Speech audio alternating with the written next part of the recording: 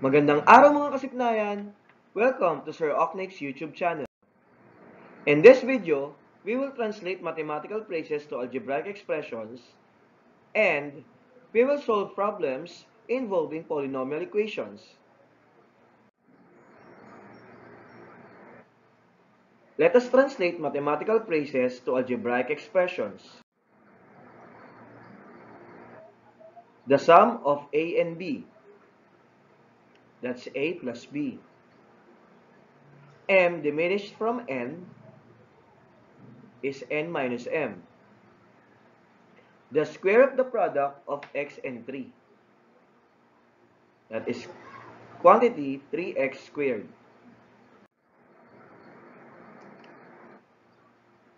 Nine added to M is translated as M plus 9. The product of two consecutive integers is translated as N times the quantity N plus 1, or it may also be translated as N times the quantity N minus 1.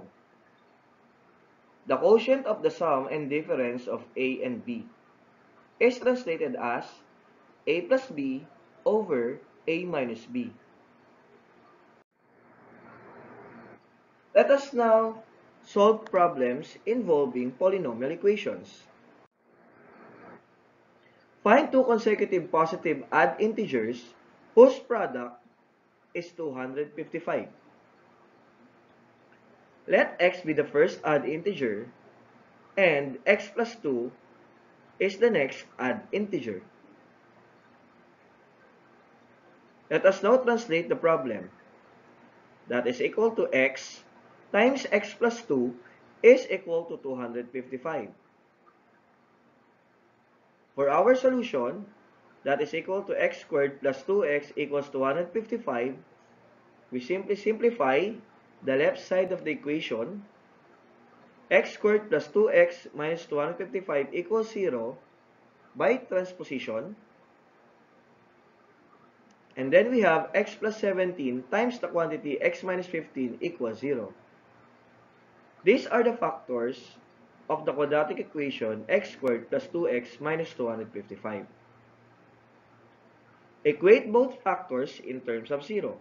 That is equal to x plus 17 equals 0 and x minus 15 equals 0. Then solve for the value of x.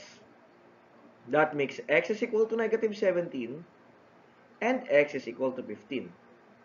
In this case, we are going to reject negative 17 while we are going to accept positive 15 because what is asked is positive odd integer.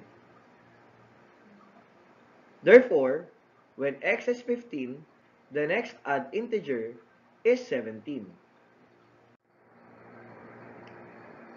A number is 12 less than its square. Find the number. Let x be the number. The equation would be x is equal to x squared minus 12. For our solution, we will have x is equal to x squared minus 12 by transposing x to the other side. We will have x squared minus x minus 12 equals 0. Since this is now a trinomial, we may factor this one out. The factors are x plus 3 times the quantity x minus 4 equals 0. Equating both factors in terms of 0, we will have x plus 3 equals 0 and x minus 4 is equal to 0. Solving for the values of x, we will have x equals negative 3 and x is equal to positive 4. In this case, we are going to accept both negative 3 and positive 4. Therefore, the possible answers are negative 3 and 4. The area of a triangle is 44 square meters. Find the lengths of the legs if one of the legs is 3 meters longer than the other leg. Let x be the length of a leg, which may represent us as the base of the triangle, while x plus 3 is the length of another leg, which may be represented as the height of the triangle. The formula in finding the area of a triangle is equal to a equals base times height all over 2. By substitution, that will be 44 equals x times x plus 3 all over 2. That is equal to x squared plus 3x is equal to 88 by cross multiplication. Rewriting the equation in standard form, we will then have x squared plus 3x minus 88 equals 0. Factoring the quadratic equation, we will have x plus 11 times the quantity x minus 8 equals 0. Equating both factors in terms of 0, that is equal to x plus 11 equals 0 and x minus 8 is equal to 0. Solving for the values of x, we will then have x equals negative 11 and x is equal to positive 8. Since we are dealing with measurements, we are going to reject negative 11 and we will accept positive 8. Therefore, when one leg measures 8 meters, then the other leg measures 11 meters.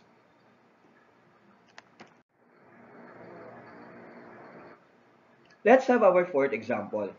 Jordan is 2 years older than his brother James.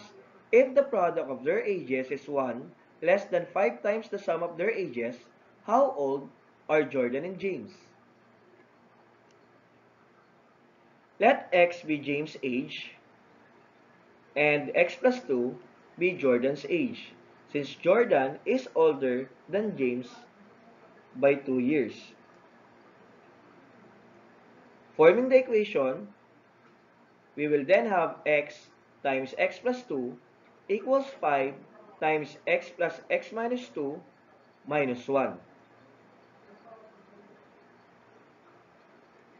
Simplifying both sides, we will then have x squared plus 2x is equal to 5 times the quantity 2x minus 2 minus 1. By transposition, we will then have x squared plus 2x minus 10x minus 10 plus 1 equals 0. Combining all like terms, we will then have x squared minus 8x minus 9 equals 0. Factoring the trinomial, we will then have x plus 1 times the quantity x minus 9 is equal to 0. Equating both factors in terms of 0, we will have x plus 1 equals 0 and x minus 9 equals 0. Solving for the values of x, we will have x equals negative 1 and x is equal to positive 9. We will be rejecting negative 1 and we are going to accept positive 9 since there is no age of negative 1. Therefore, James is 9 years old while Jordan is 9 plus 2 years old or simply 11 years old. Let us now check your knowledge. Solve the following word problems. Do not forget to pause this video while you are doing this activity. Let us now check. Joshua is a year older than his sister McKay. The product of their ages is 33, more than 7 times Joshua's age. How old are Joshua and McKay? Let x be McKay's age and x plus 1 Joshua's age. Translating the problem, we will then have x times the quantity x plus 1 equals 33 plus 7 times x plus 1. Simplifying both sides of the equation, we will then have x squared plus x is equal to 33 plus 7x plus 7. Now, writing all the terms on the left side of the equation, we will then have x squared plus x minus 7x minus 33 minus 7 equals 0. Combining all like terms, we will then have x squared minus 6x minus 40 equals 0. Since this is now a quadratic equation, we may factor this one out. The factors are x plus 4 times the quantity x minus 10 is equal to 0. Equating both factors in terms of 0, we will then have x plus 4 equals 0 and x minus 10 is equal to 0. Solving for the values of x, we will then have x equals negative 4 and x is equal to 10. We are going to reject negative 4 since there is no negative h and we will accept positive 10. Therefore, Mackay is 10 years old and Joshua is 11 years old. The length of a rectangular plot of land is 3 yards more than its width.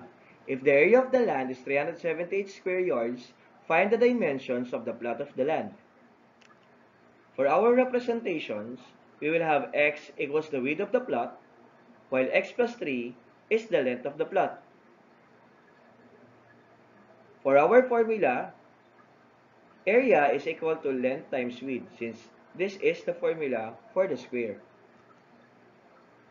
Translating the problem, we will then have 378 is equal to x times x plus 3, which is equal to x squared plus 3x equals 378. Rewriting the quadratic equation in standard form, we will then have x squared plus 3x minus 378 equals 0. Factoring the equation, we will then have x plus 21 times the quantity x minus 18 equals 0. Equating both factors in terms of 0, that is x plus 21 equals 0, and x minus 18 is equal to 0, wherein x is equal to negative 21 and x is equal to 18. We will reject negative 21 since there is no negative 21 length, while we will accept positive 18. Therefore, the dimensions are 18 yards by 21 yards.